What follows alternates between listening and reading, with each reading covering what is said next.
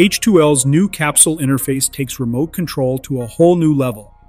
By tracking subtle changes in muscle tension, it captures not just movement, but also the force behind each action.